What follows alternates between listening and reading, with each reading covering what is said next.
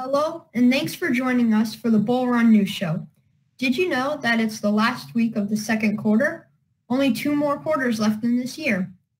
Let's start by getting a check of the weather. It'll be mostly sunny the next few days. Thursday will be the nicest day with a high of 51 degrees. It will then cool down, and over the weekend we can only expect highs in the upper 30s. There's a chance for a rain and snow mix on Monday, but it's still too early to say for sure whether our snow lovers will have any luck next week. This week in history, the poet Edgar Allan Poe was born on January 19, 1809 in Boston, Massachusetts. Later in 1844, he moved to New York and became extremely famous for his poem, The Raven. He is now known for his incredible poems and amazing books. Today's book talks are from Amanda and Lizzie. Amanda will share about a series called Babysitting Nightmares. Lizzie will share about a book called Wonder.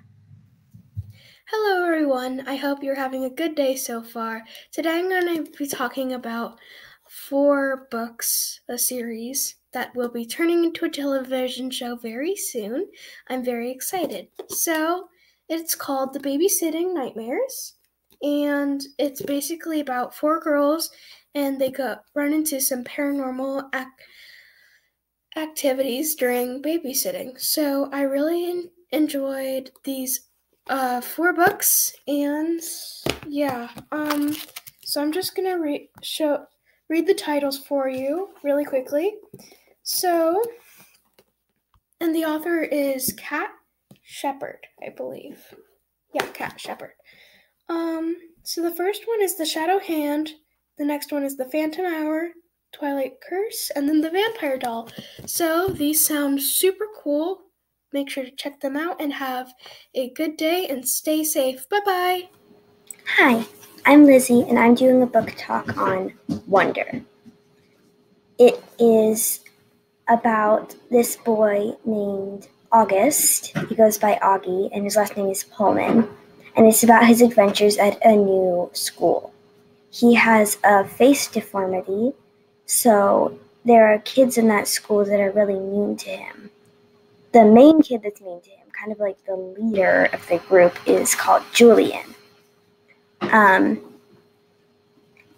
Julian is really mean to Augie just because of his looks and because he gets good grades. Along the way, Augie becomes friends with a kid named Jack Will and a girl named Summer. And I think it's a really great book because it just shows you how some kids can actually act. Obviously, kids shouldn't bully other kids, but it does happen. And I just think it's amazing how this author captured that. Thanks for watching. Thanks for sharing, Amanda and Lizzie. If you'd like to share about a book on the news, ask your teacher how to share a video on our Flipgrid. We'd love to hear about what you're reading. This week's focus for the Positivity Project is perseverance.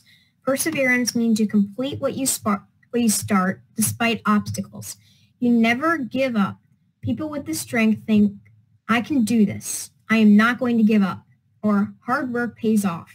Martin Luther King Jr. talked about perseverance when he said, if you can't fly, then run. If you can't run, then walk. If you can't walk, then crawl. But whatever you do, you have to keep moving forward. Monday, January 18th was Martin Luther King Jr. Day. This day is celebrated on the 3rd Monday of every year to honor the King's birthday on January 15th.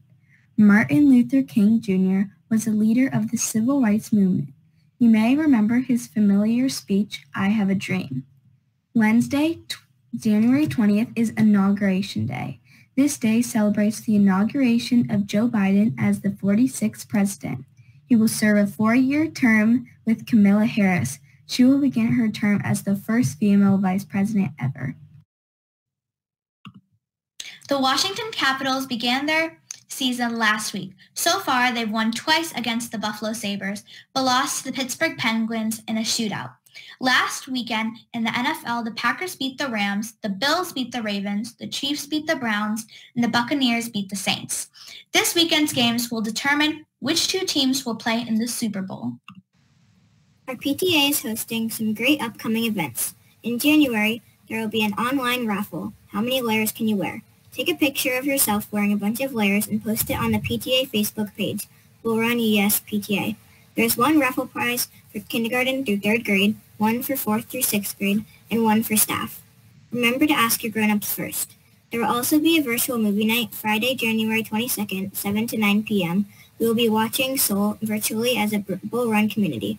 A Blackboard link will be emailed on the day of the event.